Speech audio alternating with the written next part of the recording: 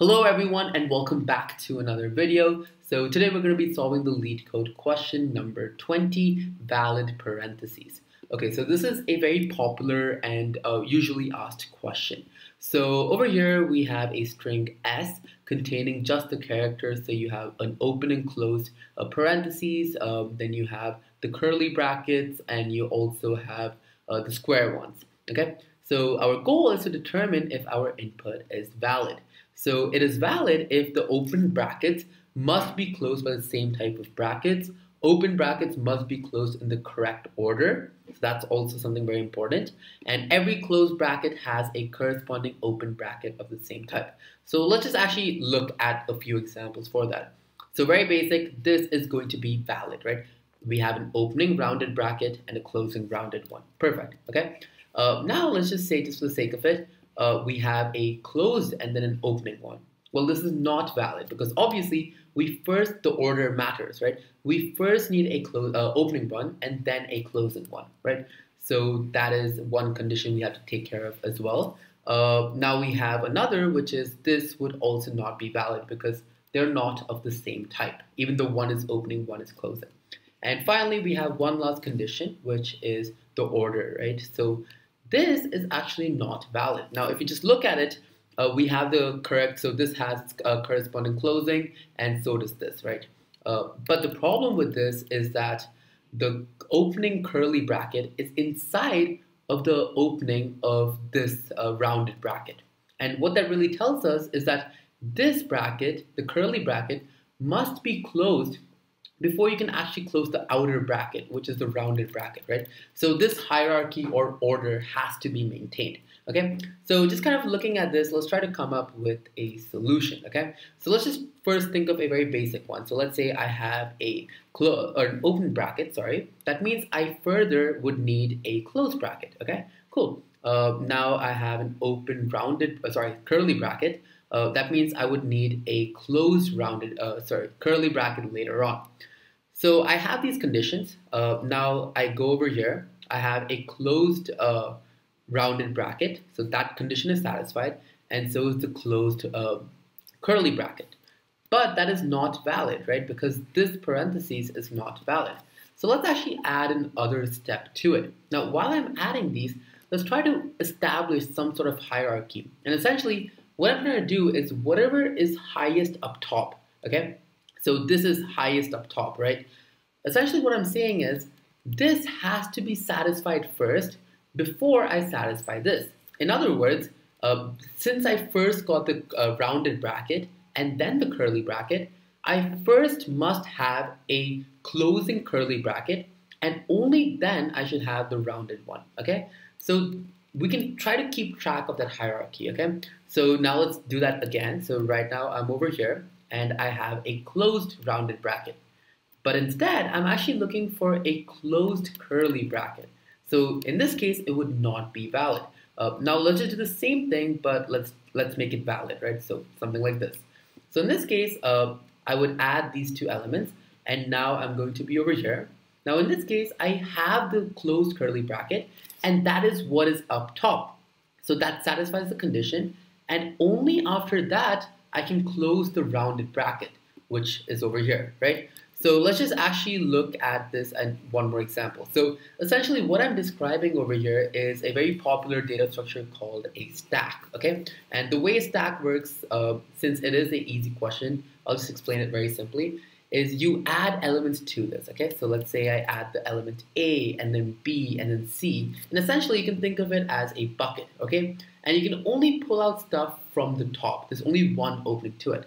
So now if I want to add something and remove something, it goes from the same place, okay? So now let's say if I add D, D would go on top of C. Now, if I want to remove an element, I'm going to remove whatever is up top. So I'm going to remove the D, okay? Then C, and then B, and then A, and so on and so forth, okay? So we're going to use the same property to actually solve our question. So let's just say we have an example like this, okay? Now this is a valid parentheses, and let's just see how it's going to work out with a stack. So I'm going to draw my stack over here, and the first thing that I get is a opening bracket. Now anytime I get a opening bracket, what I can do is I'm going to append the opening bracket inside of this, okay? So every opening bracket gets added to the stack, okay? So I'm adding it over here. And really what I'm doing is I'm keeping track of all the opening brackets, so I have some sort of hierarchy established. And when I see any sort of closing brackets, I could just compare it with whatever the top opening bracket is, okay? So now I have one more, so let's add that to the stack as well. And now I have one more, so all of them are added to the stack. So over here, I actually have a closing bracket. So whenever I get a closing bracket, what I have to do is I have to look at what is on the top of the stack. So at the top of a stack, I have the correct type, right? So the current type and whatever is on top of the stack is the same. So that means that that condition has been satisfied.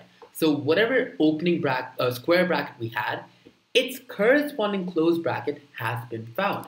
So in that case, we remove this element, or in other words, we pop it off, right? And the reason we're doing that is because they are of the same type. So a square bracket, opening bracket, corresponds to the square closing bracket, and it satisfies the hierarchy. Cool.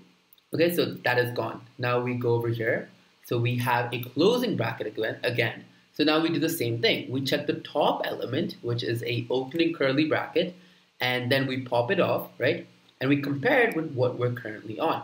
Since they both are of the same type, that means that we have found the correct pair in the correct hierarchy, right? So now this is gonna go as well, okay? Cool. And now at the ending over here, so same thing, this pops out, same type, and at the ending of this, our stack is empty, okay? So only when our stack is empty, that means that each opening pair has found its corresponding closing pair. So let's just say for the sake of it, at the ending, I have one more opening bracket like this. So this would get added over here. So while all of these were valid, this is not valid as a whole because this one doesn't have its closing parentheses. So in this case, what would actually happen is since the stack is not empty, it is not going to be valid, okay? So at the ending of our iteration, the stack has to be empty. And finally, I'm just gonna show you one last edge case, which is, let's say we have something like this. Everything is a closing bracket. So in that case, what we would try to do in the beginning is we would try to pop an element out.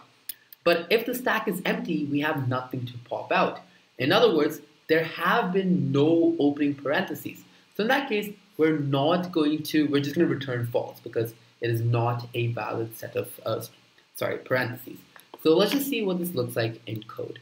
All right, so we're going to start off by initializing our stack. I'm just going to be using a list for that, okay? So we're going to first iterate through all of the brackets. So I'll just do for bracket in S. Okay, so first we have two conditions, right? If it is a opening bracket or if it is a closing bracket. So let's first check for that. So if bracket in, so let's just keep all the opening brackets. So we have this, then we have square, and then we also have the curly ones, okay? So if it is an opening bracket, what do we do? Well, in that case, we're just gonna append it to the stack, okay? So stack.append, and we're just gonna append the bracket. Cool. Now, if this is not the case, well, it's obviously a closing bracket.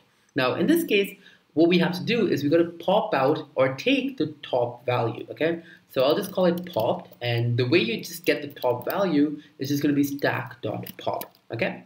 So one small thing is if our stack is empty, right, like I showed you when you just have the closing parentheses, then in that case, that means we don't have valid parentheses. So that's something we should check for. So if the length of stack is 0, then in that case, we can just directly return false. And the reason we're doing this up top is because if the length is 0, this would actually give us an error because there is nothing to pop. Cool. So now we have our final condition, okay? So what we're checking for is the current bracket that we're on, okay? So let's say that is a closing rounded bracket, okay? That also means that the popped value must be of the same type. In other words, the popped value must be a closing rounded bracket as well. So if this condition here is true, then that means we're good to go. But if it's not true, right, if it is not of the same type, then in that case, we can just directly return false. And that is what we're going to do.